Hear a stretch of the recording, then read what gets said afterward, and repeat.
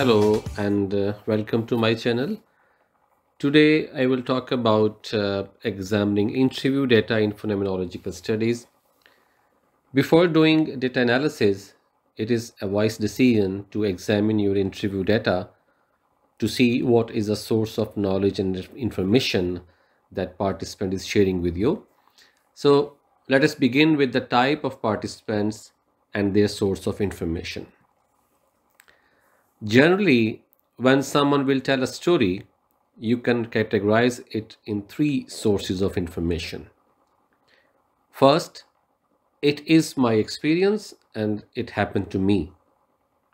Second, I was there, I am an insider, eyewitness, and I belong to the same context where it happened.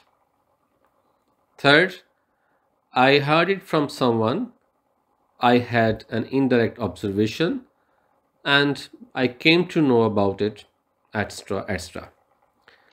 Now think about it. Which source of information will you consider more reliable and verifiable? First person is the one who is an insider in two ways. First, through the direct experience, and the other through the direct witness. So the source of information in both these cases is more valid and strong, and of course the experience is even more valid evidence as compared to the direct witness.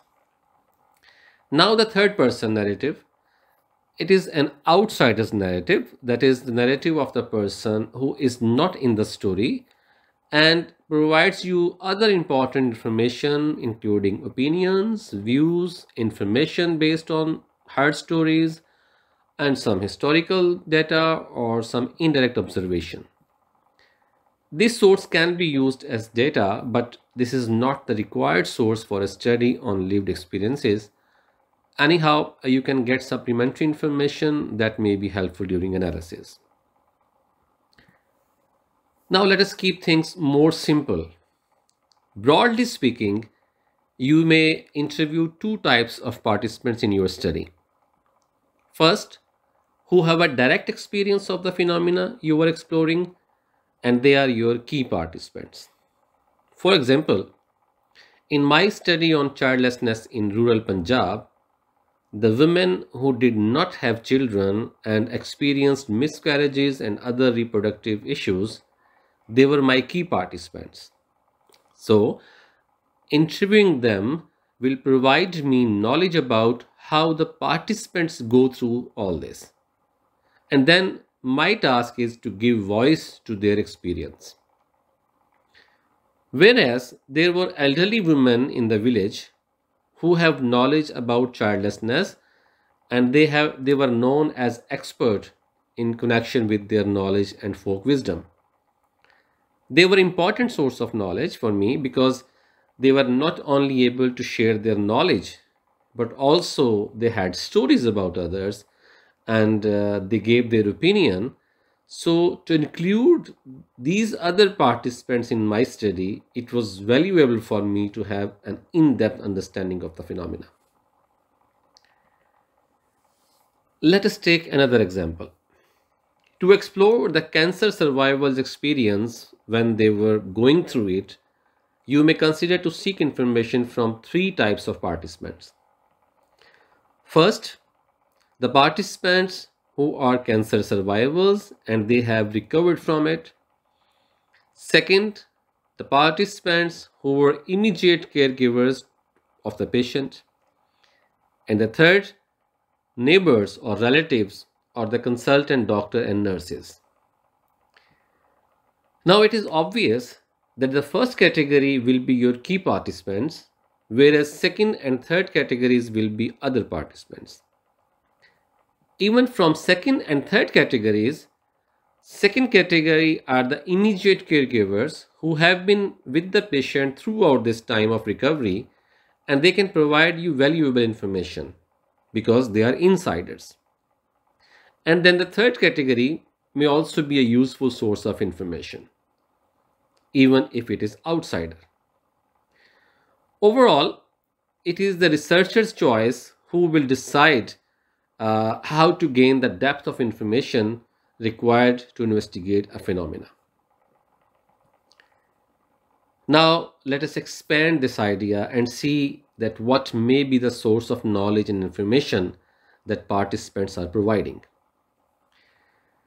As you know, that your key participants are those who will share what do they experience and how do they experience.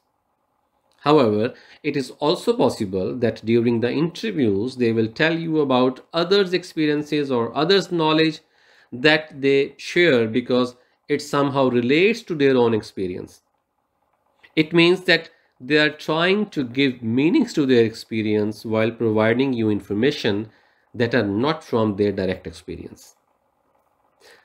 Hence, you should carefully examine the interview data and see where the participant is, for example, likely to say, I experience, and where the participant is referring others, such as I heard, I saw, I was told, or I was informed, etc. etc. One common mistake that young researchers commit while doing interview with key participants is that they could not form their questions and probes properly to unearth the experience of the key participants. That is why conducting interviews about lived experience is difficult and it requires proper and relevant training. For more information on conducting interviews, you can watch a video on my channel about interviews. Okay, now as you see in this slide, the word experience matters a lot, whereas other words may provide you rich sportive information that you can use in thick description of the phenomena. However, in short, it is important to examine the whole interview to see how the information are being provided by the participants, then accordingly distinguish the source of information if it is voiced through direct experience or the other sources.